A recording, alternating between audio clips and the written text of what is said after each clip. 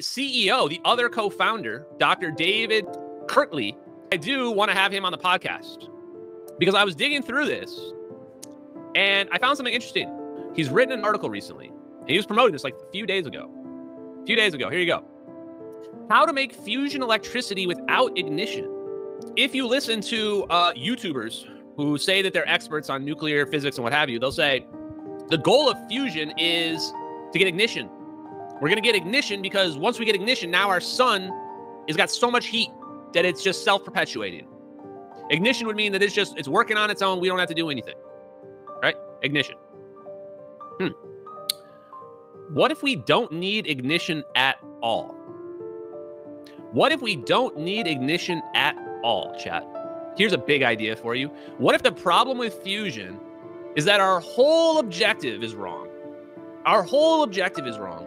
We don't need ignition. We don't even need to be trying for ignition. In fact, ignition is actually stupid because we don't want the energy in a form of heat anyway. That's not the form of energy we want anyway. The form of energy we want is electricity. So why the hell are we trying to make a giant fireball in the sky? But what if we can just make a circuit? What if we can make an electrical circuit that's like 99% efficient? If we can make a circuit that's super efficient, if we can make a design and engineering apparatus that's omega efficient, then we actually don't need something to be self-perpetuating. It's not a requirement anymore. We can actually produce over unity systems without ignition. Fusion has been a scam the whole time. The whole time.